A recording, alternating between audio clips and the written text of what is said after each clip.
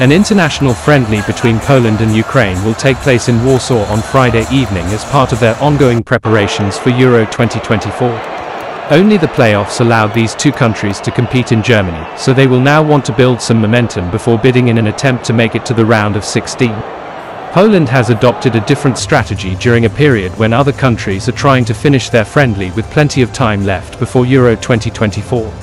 Poland's practice games are scheduled to begin on Friday, June 16th, despite their opening match against the Netherlands being played on June 16th. It's possible that Poland prioritized more recuperation before starting a demanding schedule, but head coach Michał Probias also has them riding high after a 6-game winning streak.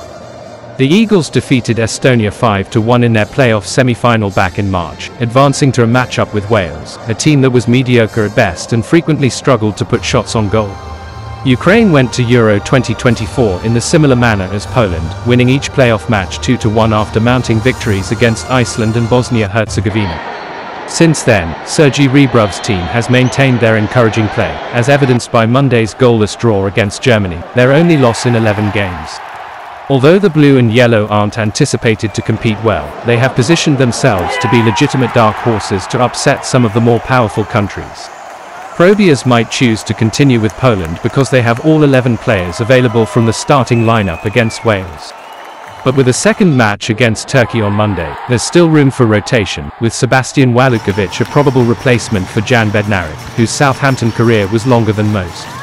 Jakub Koluszynski and Kacper Urbanski will look to make their debuts off the bench, while Sebastian Szymanski is a midfield option. After Germany's draw, Rebrov will almost definitely make a few changes, with Artem Dovbyk likely to start in the middle of the Ukraine assault.